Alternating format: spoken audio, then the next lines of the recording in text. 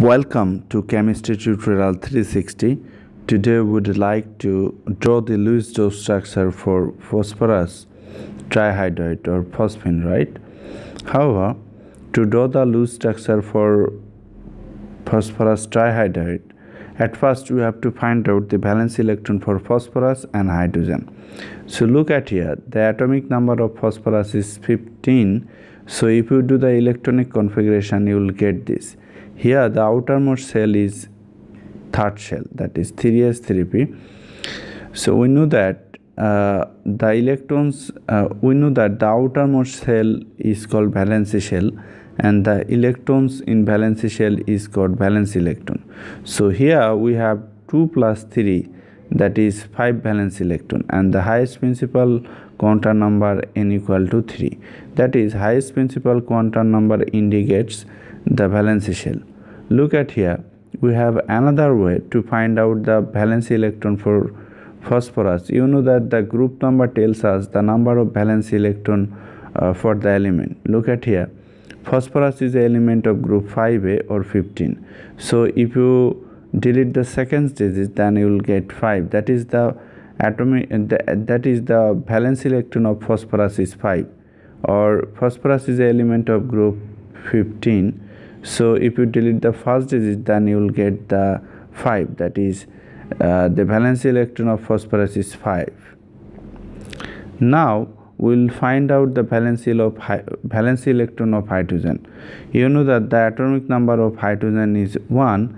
So the first shell is the valence shell. That is, here the highest principal quantum number is 1. And for n equal to 1, we have 1 valence electron for hydrogen, right? Look at here, we have another way to find out the valence electron of hydrogen. You know that hydrogen is an element of group 1a. That is why it will have 1 valence electron, or group 1, that is 1 valence electron.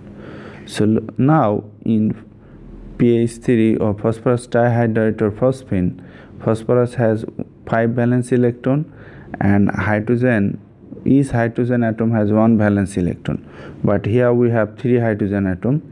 So in totally in PH3 we have 8 valence electron, right? So now in the third step we have to find out the central atom. Look at here, central atom is that type of atom that is single and that has lower electronegativity. So here the single atom is phosphorus, and so phosphorus is the central atom, and hydrogen is always the outer atom. You have to remember that hydrogen is always the outer atom. So in the fourth step I have to connect central atom with outer atom, right?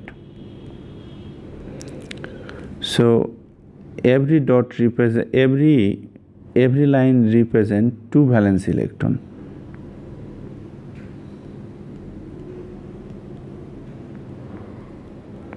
right? Look at here, here we have used just 2, 4, 6 valence electron, and we need but totally we have 8 valence electron, right? So look at here, we have used 6, so we have 2 valence electron left, right?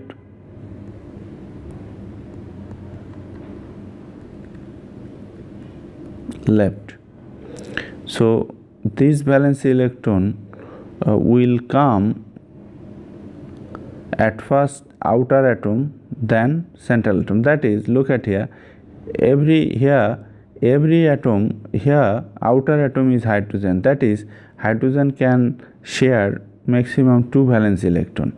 So duet is complete for every hydrogen atom. So these 2 valence electron now come over phosphorus.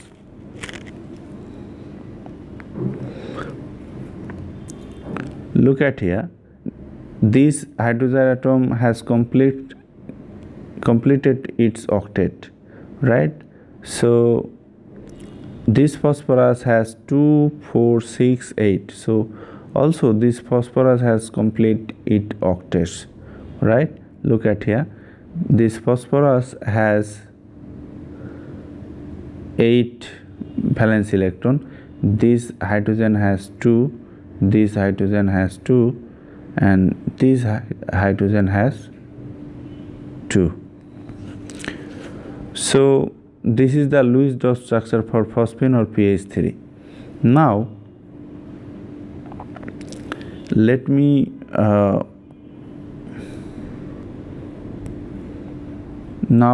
find out the formal charge for phosphorus and hydrogen.